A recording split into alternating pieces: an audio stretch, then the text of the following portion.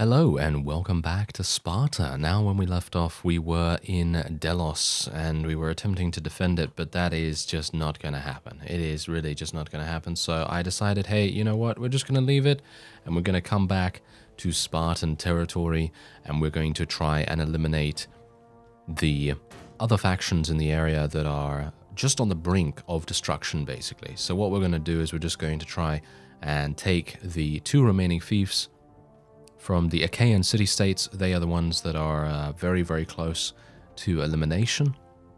And then from there, we will try to attack the Delian League once again.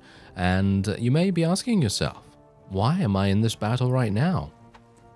Well, this is actually a battle against a patrol of the Achaean city-states. And there's a reason why I'm doing this. I'm doing this because there are 185 prisoners up for rescue in their army. And that is exactly what we're going to be doing here. So hopefully we're going to be okay to take these guys out. I've got to get a bit more used to playing Sparta. It's been a long time since I played the mod, because of course I've been playing the Iron Man Challenge. And if you want to check that out, then it's on the channel. There's a very recent episode of it. It's highly recommended to check it out from episode 1 if you want to, because it tends to explain all of the rules and the various other things that we've gone through over the period of time that the series has been going on. Otherwise, we are just going to absolutely murder everyone here. These guys can't do anything. It's just literally an absolute massacre. They will not be able to do anything against us because the enemy patrol is so badly geared. It's just really, really badly geared. They don't have a lot of high-tier units, and I think they could probably kill me. You know, they could probably kill me pretty easily if they get me with a javelin or something like that. But most of these guys are... Oh, okay, yep, hello. Speaking of a javelin, yes, thank you. Thank you very much. Great. Well, let's just try and prevent ourselves from dying here. And maybe... just maybe get a couple of kills in the process. Gonna actually just tell my people to charge in now. It is going to end our formation, but that is perfectly acceptable to eliminate the last remaining little bit of the enemy here. And then we'll go back into a formation just when we get over the hill, I think. Maybe something like this. Maybe we'll do that. And then we'll go into complex formations, shield wall once again. There we go. That is going to help us to sustain ourselves, get a little bit more survivability, and we will attack the archery division. There we go. Let's hopefully... Oh, that was close. Okay, almost got murdered. Almost got murdered by those javelins right there. Gotta be careful. Oh, and my spear now broke. Fantastic. I do have a two-handed axe, but as I've said, the two-handed axe is not something I would use against highly armored units. I'd use it against these guys, because these guys are... well, lightly armored, quite obviously. I don't have a huge amount in proficiency, you know, two-handed proficiency, that is. So, yeah, it is a bit difficult to use. And otherwise, I do have some thrown weapons. So, maybe I should use some of those. Oh, is someone running? Oh, no, maybe not. Maybe not. He's deciding not to run. Oh, we took him down. Did you see that? I actually threw it at him while we were in close proximity to our own units. That would have really been very bad if I hit one of my own, but thankfully I didn't. Anyway, there's only 4 enemies remaining, and I think we've got this. I think we've got this. No problem at all. There we go. Alright, so we didn't lose that many. We killed 185, and we gained 8 renown, 21 morale. Very nice indeed. And now this is the main reason why I wanted to do this. Just look at all of these units right here. Look at how many we have available. And I mean, even the farmers are going to be pretty useful, because we can level those up, or we can put them in the garrison somewhere nearby, and they can make our garrisons much, much harder to get into. And otherwise, there you go. I'm really, really pleased about this, because now we have a grand army of 442. It's just so crazy to do that. That is just really, really cool. So otherwise, this is where we currently are. And we are going to be attempting to take this. This is our main area that we want to take right now. And, aha! Oh, that's actually not something I wanted. Oh well, never mind. I actually don't even mind about this so much. I was actually going to do this myself. But as you could see, the Aetolian city-states have appeared out of nowhere, and they've decided to do it themselves, which is fine, which is absolutely fine. As you can see, we actually still have Delos. Delos is still ours at the moment, and there's a reason for that.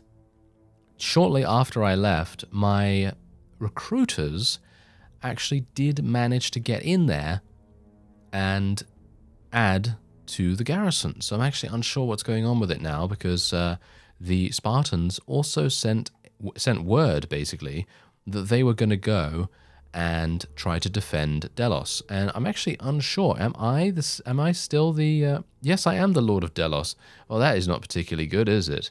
No, it's not particularly good that I just left it. But, well, there's not much I could do about it, to be honest. I was up against how many? Like 2,000 units? I think that's a bit too much for one person to deal with. But otherwise, let's have a look here in the garrison. Do the farmers level up? No, they do not. Okay, farmers and peasant women can just go into the town garrison. And what else do we have here? We got these guys. I think, you know what? We're just going to keep those guys. We're just going to keep all those.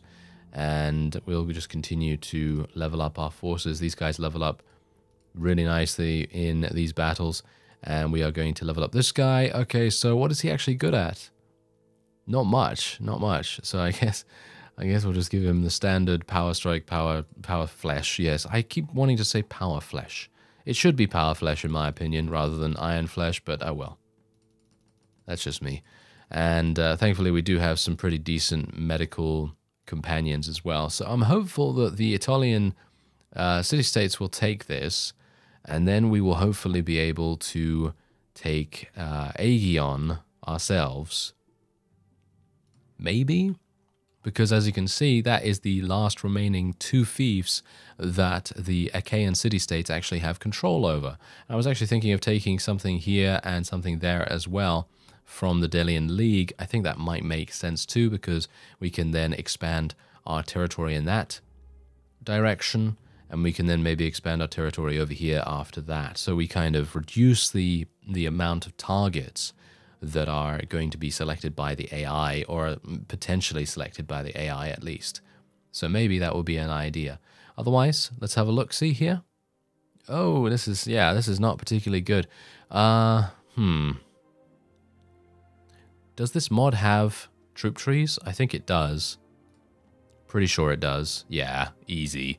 All right, so let's take a quick look at the Achaean city-states. There we go. All right, so we're going to just take a quick look here and see what kind of units are in the garrison here, because I thought that, they have a lot of these. Okay, so let's have a quick look what they have now. They have 68 high-tier guys, by my reckoning. What am I looking for here? So we're looking for Ekritos Dorifos guys. Doriforos. Oh, yeah. Just excuse my pronunciation. And otherwise, we have those guys there. Okay. So, okay. Hopefully, I'll be able to remember. They don't have any of those by the looks of things. Okay, so they have a couple of high-tier guys, but otherwise, there doesn't seem to be anything that can really damage us. And they do have 141 in their prison, and that is going to make a big difference. So let's do it. Why not? Let's do it. It's going to take 32 hours to build some ladders, but that's okay. Maybe they're going to come out and they're going to say hi to us. I mean, if they do say hi, I'm pretty happy with that. You know, I don't particularly mind, and I'm very much hoping. Yeah, look at that. We should ride to break the siege of Delos. So they're still doing that. And I'm hopeful that they will be able to. But if they don't, then that's absolutely fine. Oh, Ortocles. Ortocles of the Delian League has been taken prisoner by the Spartans, which is just crazy. All right, so we can actually already go in here. I suppose we should already go in. Let's do it. Okay, this is actually going to be pretty cool, because if the Aetolian city-states can eliminate the other fief that I was actually planning on taking myself, then we're going to be in a really, really good position here. And I'm actually just going to continue telling my people to charge in, because we can't use complex formations or anything like that in a siege. Otherwise, I'm pretty happy with my current setup right here. I think I've got some pretty decent armor, got a nice helm. I think the one thing that I should really do is switch out my two-handed axe. I think the two-handed axe is, while it's fun to use, it's a little bit slow and does make things quite difficult for me when in regards to defense. And it's kind of difficult to actually get your shield out from a two-handed standpoint. So that's a bit of an issue. But apart from that, I think we should be fine with what we're given here. And we're going to be even finer once we have taken this particular fee from these guys. Look at this. They're just standing here letting me poke them in the back. Yes. Well, they probably enjoy it a little bit. But anyway, let's just try and do a little bit of damage here and there. Try and take out that guy. Because these guys right here, these guys with the helmets, a similar helmet to ours, you know, they're going to be pretty damaging. So we've got to try and eliminate those as best we can. And it seems like we have. Look at that. We already eliminated them so incredibly quickly. I like it. Oh, it seems like there's an invisible wall here. Yeah, look at this. There's actually an invisible wall right here. So that's the reason why I can't be moving over a little bit. Which is absolutely fine. I don't mind those invisible walls as long as it doesn't stop me from jumping off somewhere and killing myself. Because that's generally what I tend to do. in those kinds of situations. I'm always like, is there an invisible wall here? And then all of a sudden, I'm like, yes, apparently there isn't. So now I'm going to be falling off the edge. Yeah, that happens. And speaking of falling off the edge, what do you think in the Iron Man challenge? If you've been watching the Iron Man challenge, what do you think I'm going to die from? I'm probably going to die from falling off a ladder. That is more than likely. Anyway, we'll see. Otherwise, oh, there we go. Nice. And we can maybe take him out as well for a little bit of extra experience. And it seems like our forces are doing fantastically so far. Most of my guys are, of course, from Sparta itself. And I've tried to do a decent job in regards to getting those guys leveled up as much as possible and getting them support, basically, because those guys are just fantastic and really much better than most of what you're going to be getting in Sparta. So it's a good idea to use them as much as you can. Otherwise, we're just going to try and eliminate some of these skirmishers because I don't really want them doing massive damage to us from far distance. There we go. Nice little bit of damage there. I do have my two-handed axe. I could use this. Is that an enemy? I think so. Okay, you're not going to hit me before I hit you, are you? No, certainly not. Take that. Oh yes. Did you see that? I think I hit him in the knee. But it wasn't an arrow. It was something else. So yeah. Anyway, how are we doing so far? Actually, pretty well. Look at that. Yeah, pretty well. I think the main reason why we're able to do that is literally because of the low tier nature of the opponent. It seems like most of their units are pretty low tier and not very well armored either, so it's kind of easy for us to deal significant damage to them. Is that mine? Yeah, that is actually mine. Yeah, I of course have rescued a couple of units, and seeing some of those new units in the fight is a bit confusing. A bit confusing at times. So we'll see how that goes over time, and I will be most likely putting them in the garrison after this.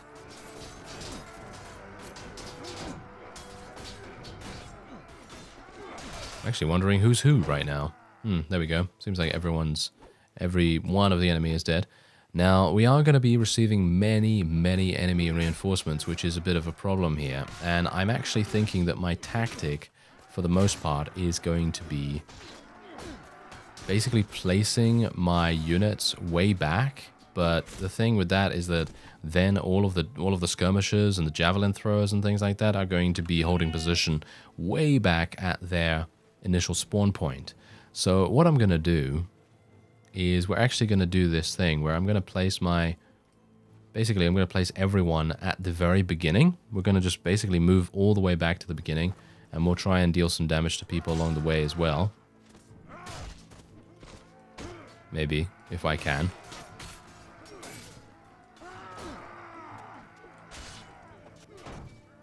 maybe my people will be able to survive as well.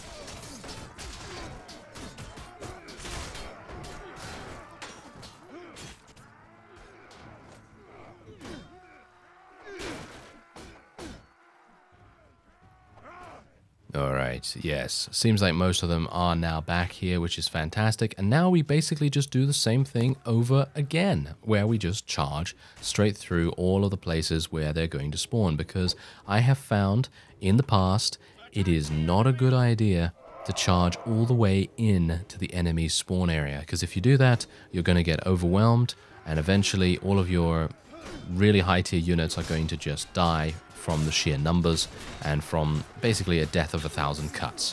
That's basically how it's going to go, and I don't really want that to happen this time around.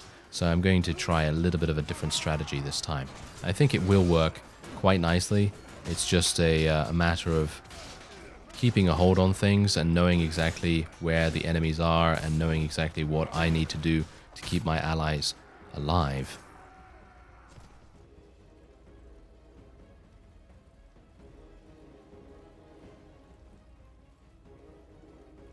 And that is the thing that is going to keep our casualties as low as possible. Of course, once the enemy doesn't have too many left over on the battlefield, then of course we're going to be doing something a little bit different, and we will try to charge straight at them, and we'll see what happens there. But I really just don't want to lose more of those really good Spartan units. It takes a long time to level up any of those guys. So it is definitely something that you want to be a bit careful of, especially if you're playing like me with the Spartans themselves. Alright, so this is a little bit further on in the siege, and I decided, hey, you know what, I'm just going to cut out a little bit of the fight because it does get a little bit lengthy. Otherwise, yeah, as you can see here, we have kind of overextended ourselves a little bit, and that was for a very good reason, actually, because we were pushing the advantage and we were getting quite a few kills over deaths. And now I've just realized that we are receiving some reinforcements, so what I'm going to be doing instead is waiting for our reinforcements to arrive, and then we will once again charge back in. As you can see, my forces are trying to retreat relatively well so far. Is that... oh, that's one of mine. Okay, well, that's good to know. Good to know. Okay, so I'm definitely going to just try and survive here as well, because if I die, that's not going to be very good. I think the, actually, you know, the Iron Man challenge, I think that has actually helped my survivability by a pretty considerable amount, because I have been playing very, very carefully in comparison to usual. But me saying that now and then end up dying, wouldn't that be amusing? Yes, that would be very amusing indeed. So let's just hopefully prevent myself from dying by sending in my forces once again. Thankfully, this shield is absolutely crazy and is extremely defensive. So I don't think this shield can be destroyed very easily, if at all, because it does have a very high resistance. So that is pretty cool. I like it. Otherwise, let's just continue onward. How many have we eliminated so far? Yeah, look at that. 485 and counting. And we're bound to get the victory, I think. If the enemies would stop coming.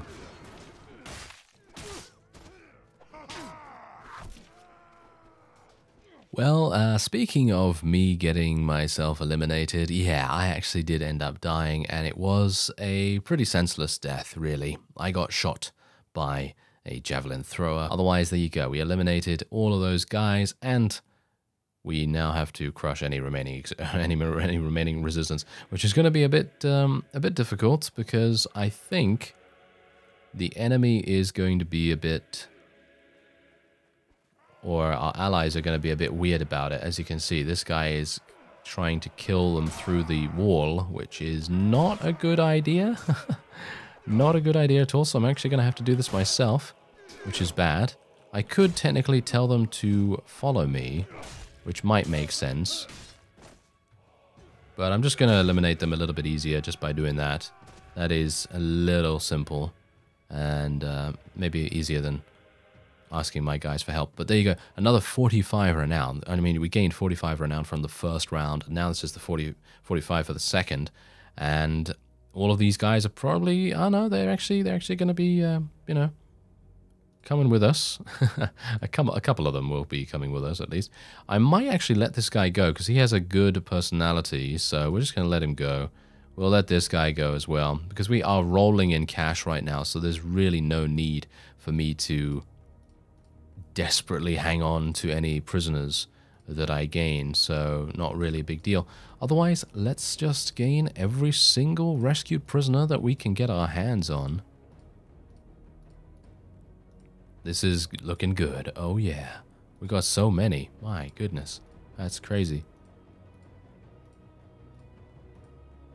And then we'll take a couple of these guys, and I don't even know who's really that good. I've forgotten now, but I guess we'll just take some randoms. There we go. And ooh, that's actually a really nice helm, but it is not as good as what I'm using, but it's really nice to sell nevertheless. So we'll just take a couple of those. Anyway, I am not actually going to be requesting that this be awarded to me, because it is a castle, and I'm not a big fan of keeping castles. So we're just going to do what we can to give it to someone else, and we will actually end up staying here for a bit of time, because you never know when there will be someone that we'll want to attack. Okay, so we should prepare to defend Delos, but we should gather our forces until we are strong enough. Right, so yeah, Delos is currently still having a siege there, but it seems like the Spartans did actually... oh, yes. Oh, fantastic. Okay, so yeah, we took back Naupactos, as I said beforehand, and I did not think that I was actually going to get this awarded to me. I really didn't, but it is the same fief that we had beforehand and was taken by the Delian League. And look at this, the Spartans are absolutely murdering the Delian League right now, which is just crazy good. Alright, so otherwise let's just get a couple of recruiters to go out here, and then we will hopefully have a significant garrison, at least a little bit, and we're also going to place a couple of these guys in there. I'm actually going to keep these, and we'll just put the rabble in there. And there we go. Just trying to keep the ones that I actually want to see in the fights. These guys not so much. There we are, and I think that is looking pretty good. Okay, fantastic. Now I could put these guys in the garrison here. I think it has a prisoner tower, I hope. Does it? It doesn't. Oh, that's really bad, but it's only it's 62 days. It is just so incredibly long, the amount of time that it will take. And we've already put 109 people in there, which is pretty good. I think no one is really going to besiege that anymore anyway, because the Delian League is currently having their... Look at that. Delos is no longer under siege. That is crazy. Okay, so we actually have 3 towns under our control right now, which is Patrai, Naupactos, and Delos, which is just insane. The Spartans did such an amazing job of defending right there. And it's kind of sad, really, because I left because it didn't seem like anyone was going to be helping us. But now it seems like they have, so it's pretty crazy. Okay, so I'll tell you what. Once I have completed the defense of Aegion, which is where we currently are, I'm going to go over to Delos and see if I can reinforce the garrison there. And then we'll probably try to expand Sparta a little bit more. And they're offering me 1,400. That is really bad, but I'm going to take it because I don't really want to lose any honor. How much honor do I even have right now? 24. Yeah, I've got a really low honor rating, but I guess it doesn't really matter specifically in this mod because we're already part of the Spartans. And I don't think we're going to be creating our own faction. I'm not entirely sure about that. But at the moment, it seems to me like it would be a lot more fun to help the Spartans to actually take over the entire map. I think that would be quite fun. And there you go. He has now finally awarded Aegion to someone, and we're now still gaining 66,000 because Patrai is now giving me 21,000. Now Pactos 32,000. Delos did reduce its status down to poor instead of average, so we are still getting a little bit less there. But that's absolutely fine. I don't really mind that so much. Okay, so let's go back to Delos and see what's actually happening there. And we'll see if I can maybe lend a little bit of assistance, maybe. The Spartans really did an absolutely fantastic job there. I have 392 units, and I have 843 army size. And there's a reason for that. You know why? It's because of the amount of towns that I now have, which is just insane. All right, so how much do I have in the way of morale boosters? I've actually got a pretty decent amount of morale boosters in my inventory, so that is kind of weird. I'm actually kind of surprised that we're not getting a good amount of morale from these things. Very surprising, actually. Huh. I don't exactly know what I'm supposed to do because I have ale. I've got a whole bunch of ale, got some wine. I don't have ale, so I'm going to buy some more ale. I have some ale, actually, but oh well. Never mind, we got some wine. I guess we should buy some fish. Buy some grain. I mean, what else can I do? What else can I do there? I don't know. But I already have something here. Yes, I already do. Okay, so yeah, otherwise, let's make our way over. Let's make our way over. I was a bit worried about the below average morale that we currently have. And I would assume the reason for that is that we just have such a large army at the moment. And generally, you really only want to take an army this large when you're going to be besieging something. As you can see, we're now ending up losing a lot of good troops right there. But hopefully we'll be able to make it to Delos in time. Delos has been besieged again, so maybe we'll be able to intercept a little bit and see what's going on. We're losing more people. Really? Again? I'm actually really surprised that they are losing so many so quickly. But okay. Weird. Oh well. Never mind. Okay, so let's have a look-see here. Yeah, that's 1,000 units against 128. I'm not going to go in there. I'm not going to go in there to defend against 1,000. That's just way too much. The battle advantage is just going to be insane, and we're going to have a similar situation to last time where we were outnumbered so significantly that we had about 15 units against 130 on the battlefield. So that's definitely something I'm not going to do, but I'm kind of weirded out that the Spartans have now disappeared. Isn't that hilarious? I make my way all the way over here, and then they are nowhere to be found. Oh well, never mind. That will be it for this episode. I thank you very much for watching, and I will see you next time.